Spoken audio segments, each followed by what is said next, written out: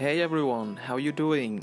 So yeah, I've decided to make my own game, and I also decided to do a devlog, which is gonna be fun as this is like my first video I've ever made, so if I sound a little bit weird or something, you know why. It's also gonna be my very first game I've ever made, which is also gonna be very interesting. I hope I can pull it off, and yeah, let's go. So, what's the concept of the game? Well, it's basically a tycoon slash builder game, and what we are gonna be tycooning is a shopping center. First off, I would like to discuss the tools I'm gonna be using, and probably the most important one is what engine, and I will be using the Unreal Engine. Unity was also an option, but there was one deciding factor for me, and it is blueprints. I need to create some assets for a game, and it's gonna be in Blender. As someone who's tight on the budget, the Blender is probably the best option. Plus, with the release of 2.8, the software is really getting closer and closer to other commercial 3D softwares out there. And for the art style I'm gonna be going for, which I'm gonna discuss later, it's more than enough.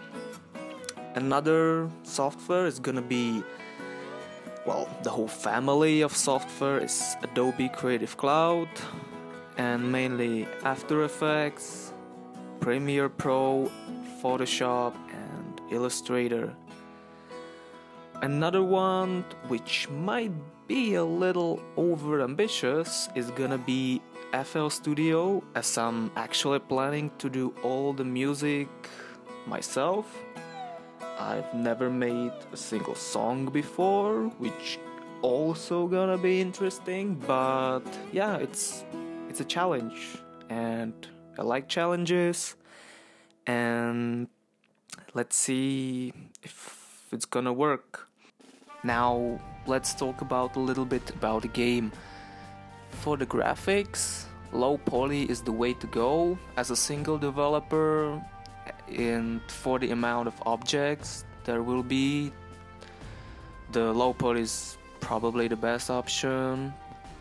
I don't know if I'm gonna be using classic low poly style or some kind of stylized low poly, but simple and clean design is what I'm aiming at. As for the tycoon side of the game, I would like to be able to have a pretty deep management system. As for the whole center and also for the individual shops that you will have. Also, well, how long it's gonna take, I have no idea. I'm thinking maybe a year or two. Probably at that point I would probably consider releasing the game and adding additional content afterwards. So yeah, what am I waiting for? Let's go.